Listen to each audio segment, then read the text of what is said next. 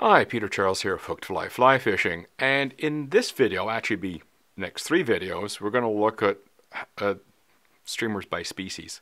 I'm going to start off with brown trout and the type of flies I use for brown trout. The next video will combine brook trout and rainbow trout together because they basically hit a lot of the same stuff and live in similar waters.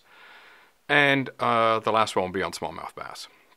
So let's look at brown trout today. And I think one of the things to keep in mind with brown trout is they're highly cannibalistic. There we go. And so any fly that looks like a little brown trout is going to get eaten by a bigger brown trout.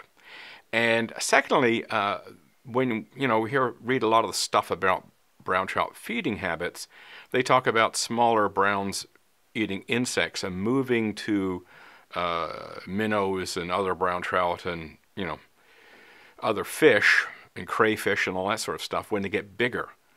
However, that's only a general rule. I've caught a brown trout that was about that long roughly on a dry fly.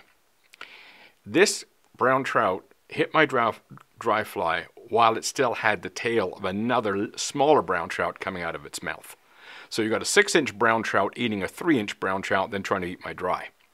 And the greedy little so-and-so lost his prize when I landed him. So it wasn't a good deal for him. But the point is, a 6-inch brown ate a 3-inch brown. So you have to keep in mind that some of these, call them rules, that we read about or hear about, smaller insects, bigger onto minnows. That's just a generalization. Big browns will take insects and little browns will eat minnows or other smaller browns. So a lot of what the recommendations are for brown trout are, circling around brown and white, olive and white. Very sort of imitative colors, which is not to say you can't get them on an attractor. You most certainly can. But when we think of the water that brown trout live in, it's not as fast as brook trout and rainbow trout. They're a bit more tolerant of slower water, lower oxygen conditions, a little higher temperatures, especially versus brook trout. So you're fishing for them sometimes in slower water, and I do realize brook trout and rainbow trout can live in lakes. But you're fishing them generally, when we're talking about rivers, generally in slower water, more in the margins, less in the main flows. And so that has an impact on design. You've got to think about fishing for them where you're moving the fly and not allowing the current to move the fly as much. So looking at the sample I have here, this is just some of them. And I'll use this as a pointer. Of course, my brown trout Weimer, it was designed because brown trout are cannibalistic. I'll get it out one of these days. And so as a consequence, I created a fly that looked like a little brown trout. And it works like a charm. Also, don't be afraid to use little tiny patterns. This is my mini brown. I've also got a mini brookie and a mini bow that does the same thing. Very tiny streamers, very effective for smaller fish.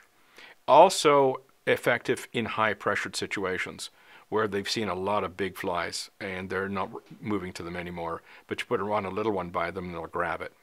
So that's often effective when you're dealing with highly pressured fish. When you're looking at some of these others, you see that they're fairly simple patterns. We've got, simply dark over white and use of yellow with a bit of red, yellow with a bit of red, or gold, gold and white.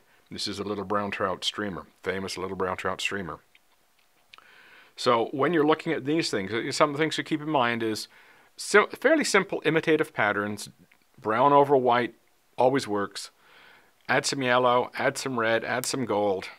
These things are right in a brown trout's wheelhouse. And if you look at a small brown, what do you got on there? You got a bit of red, you got a bit of gold, you got a bit of yellow. You've got all those colors in there. So you add those colors into your flies. I mean, they're going to work. You're going to pick up brown trout on them. So this is kind of like the mix I would use. And the primary ones that I would actually use on a daily basis would be these.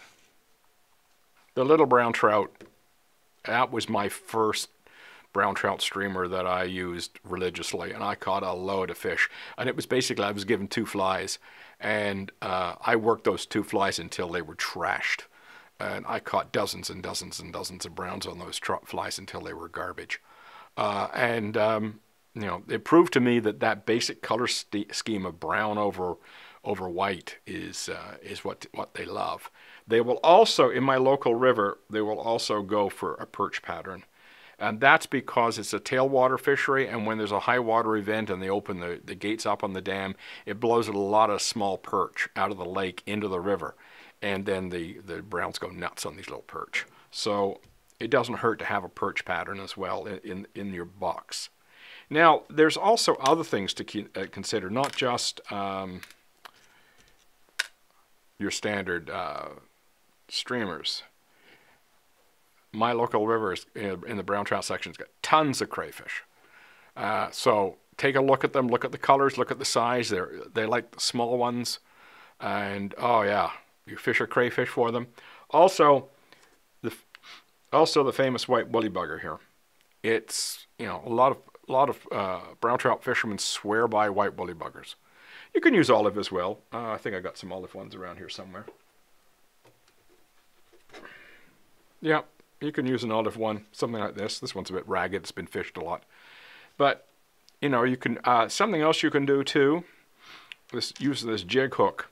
If you put some lead at the front and then just tie a woolly bugger on that hook, it will fish like a crayfish. So in other words, you bring it along the bottom with the jigging motion, it will go down into the rocks like that with the tail up in the air, like when crayfish back up into a spot, they flare their claws as a protective gesture, and that's what it looks like. And you'll get that motion from the tail of the woolly bugger. So that's a good little trick if you want to fish a jigging motion over the bottom with a woolly bugger, is just tie it on a jig hook and put some lead in there. So that's the kind of thing I'm talking about for you know, the types of flies I would use. There are other patterns that work depending on the river that you fish most often, because different prey species will affect the type of fly you're using.